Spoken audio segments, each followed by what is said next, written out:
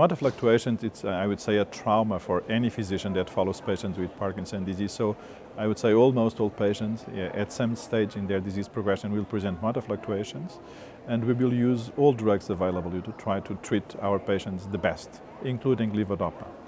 What is amazing is that after having Levodopa for 60 years, we are still not knowing exactly what's the best way to use it. So we don't know exactly what's the best starting dose, what's the best titration, what's the best number of intakes per day. So there are very basic things regarding prescription habits that we don't know.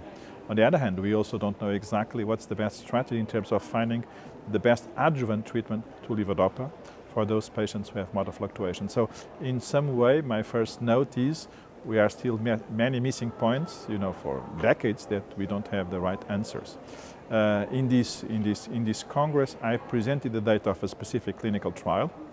It's a trial where we have compared a specific dose of Opicapone 50 milligrams with 100 milligrams of Levodopa for the treatment of patients with motor fluctuations.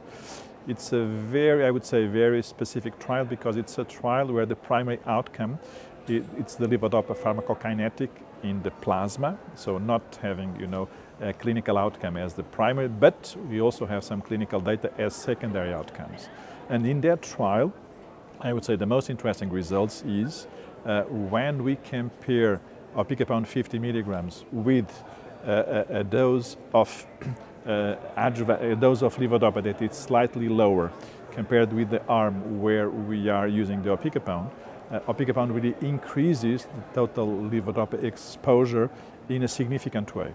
And with the curve regarding the pharmacokinetic that seems attractive in terms of reducing the risk of dyskinesia, and this is one of the problems we have when we change the Levodopa regime trying to treat motor fluctuations, and also we hope reducing the risk also of aggravating Parkinsonism and aggravating the off. So in some way that specific trial I think informed us that Opicapone it's a good strategy as an adjuvant to Levodopa for patients that have motor fluctuations at an early stage.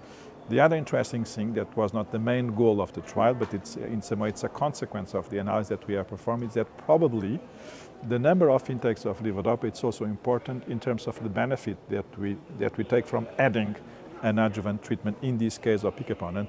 And for instance, probably 5 intakes a day, it's better than 4 intakes a day when we decide to use Opicapone adjuvant to Levodopa, because the pharmacokinetic of Levodopa it's smoother. So we don't increase the Cmax, meaning we are not increasing the risk of dyskinesia, but we decrease the depth of the truth of Levodopa. So we reduce the risk of aggravating Parkinsonism and inducing off.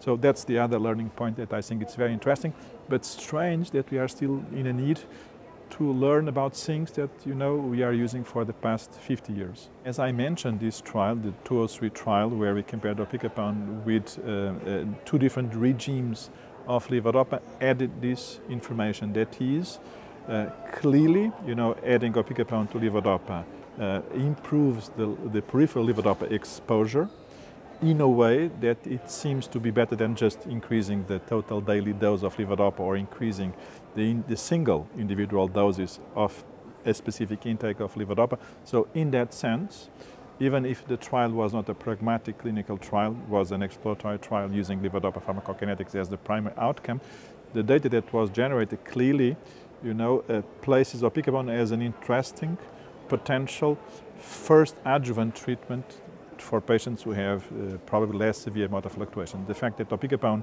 again, it's easy to be used, it's once intake a day, so there are other elements also that make that option, I would say, attractive for patients that are less severe than the ones that I think we are all already using Opicapone.